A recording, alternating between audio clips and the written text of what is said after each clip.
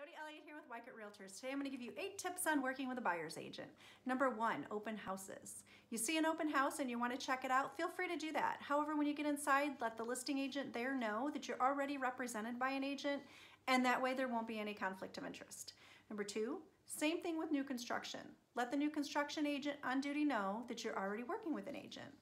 Number 3, if you see a sign in a yard and you want more information on that house, please call your agent. They can give you all the info that you need. Number 4 is for sale by owner. You see a for sale by owner, call your agent. He or she can help you with that as well. You want your representation being done by your agent. You also want them to negotiate on your behalf. So please call your agent on for sale by owners. Number 5, many homes have cameras, so be very mindful of what you say and do inside that house because you just never know if you're being recorded.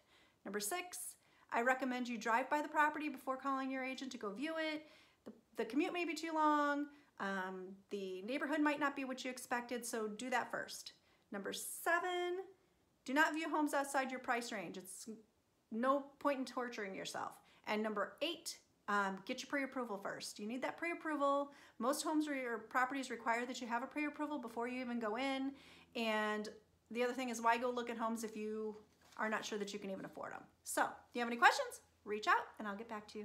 Jodie Elliott here with JodieElliott.IL.Realtor. Today I'm going to give you 8 tips on working with a buyer's agent.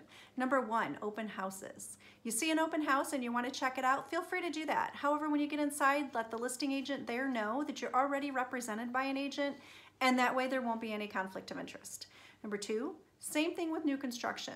Let the new construction agent on duty know that you're already working with an agent. Number 3, if you see a sign in a yard and you want more information on that house, please call your agent. They can give you all the info that you need. Number 4 is for sale by owner. You see a for sale by owner, call your agent. He or she can help you with that as well. You want your representation being done by your agent. You also want them to negotiate on your behalf. So please call your agent on for sale by owners. Number 5, many homes have cameras, so be very mindful of what you say and do inside that house because you just never know if you're being recorded. Number 6, I recommend you drive by the property before calling your agent to go view it. The commute may be too long. The neighborhood might not be what you expected, so do that first.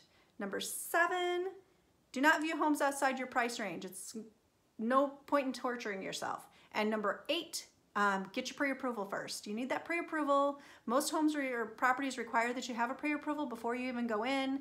And the other thing is, why go look at homes if you are not sure that you can even afford them? So if you have any questions, reach out and I'll get back to you.